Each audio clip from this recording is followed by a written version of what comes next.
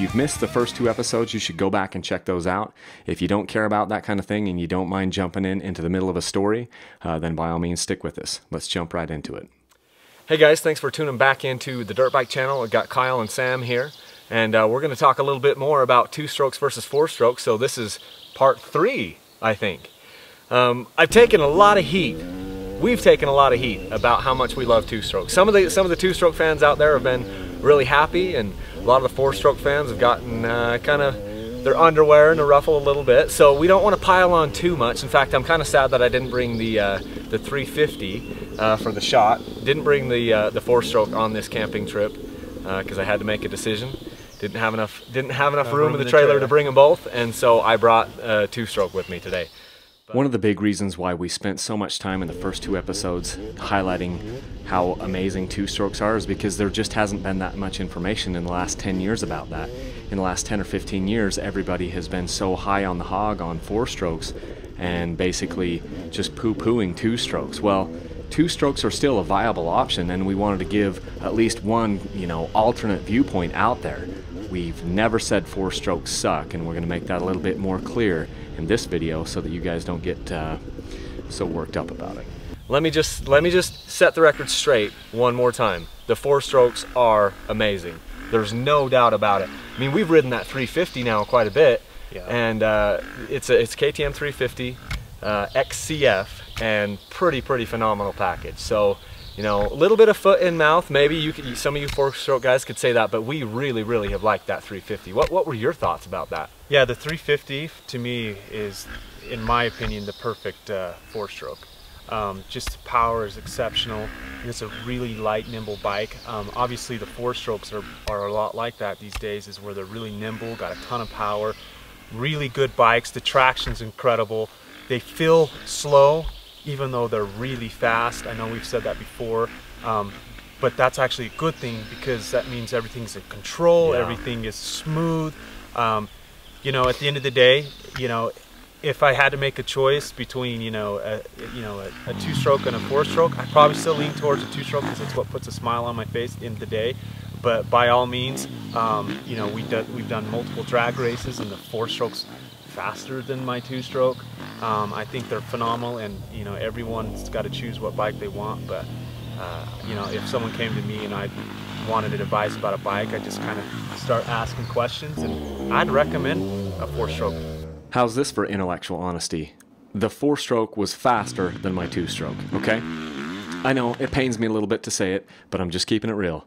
That 4-stroke 350 revved to the moon, and it was faster than my 2-stroke in a straight line in a drag race. Now, not everything's about straight lines, and definitely in dirt biking, not everything's a drag race. Straight line speed isn't everything. If it was, we'd all be riding 1,000cc behemoths. But the 350 was faster than my 2-stroke in a straight line. Or not, we'll just tell it like it is. The 4-stroke, the 350 that we were testing my bike, was faster than every 2-stroke we raced. That was because it could pull longer in each gear. So here's one advantage. I was going to go into the noise, but here's one advantage of a 4-stroke over a 2-stroke is at least these modern 4-strokes, they can rev a lot higher than the 2-strokes, which means less shifting, which means you're faster. Okay, so that could help you on a single track trail as well as it can help you on a motocross track. So this video is about off-road riding, and there's a major advantage. I mean, on that bike, when we're riding that thing, the 350 4-stroke, basically just staying in 2nd gear, you can just put her in 2nd gear and take her home from there because it'll rev high enough that, on a lot of the stuff we ride, you don't even get out of 2nd gear. And then when we get out into the desert a little bit more, and we do hit 3rd gear, hit 4th gear, that 4-stroke really shines. You end up going very fast and you're in control. The noise that these bikes, since we're going to go right off-road in national forests and some of these places, needs to be taken into consideration.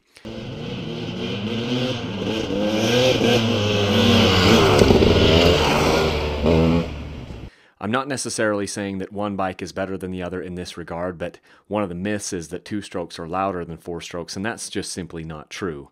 If you've ridden 2-strokes or 4-strokes, or if you've been on a 2-stroke around guys that are riding 4-strokes, you get around the 4-stroke guys and you can't even hear your bike.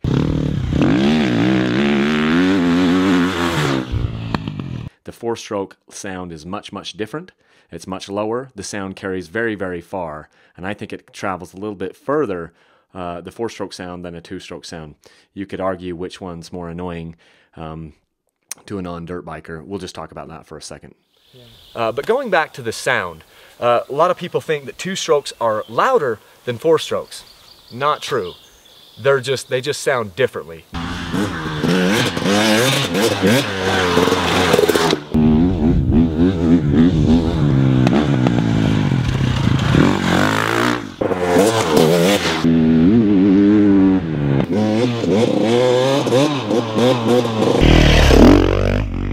Now, everybody has a certain thing that they like. Maybe you love the sound of a two-stroke on the pipe. Maybe you love the sound of a four-stroke. I like them both. And some of the time I like the four-stroke better, but one of the myths that we hear is that two-strokes are louder, and so it's not good to have in the mountains. Let me tell you, the four-strokes that we've been riding recently, they are loud. They're so loud that when we're riding with guys with four-strokes, we can't even hear our bikes. If we get close in, those four-strokes will overpower our bikes even in the helmet. Right. And then that four-stroke noise travels further. Not bashing on it, it's a fine noise. Everyone likes, you know, whatever they like.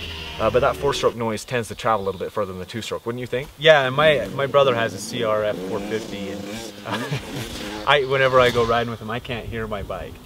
And the other crazy thing is he's not wrapped out either. That's actually an advantage of the four strokes as well, as they seem to always be right down either half throttle or below, where a two stroke you're half throttle or above.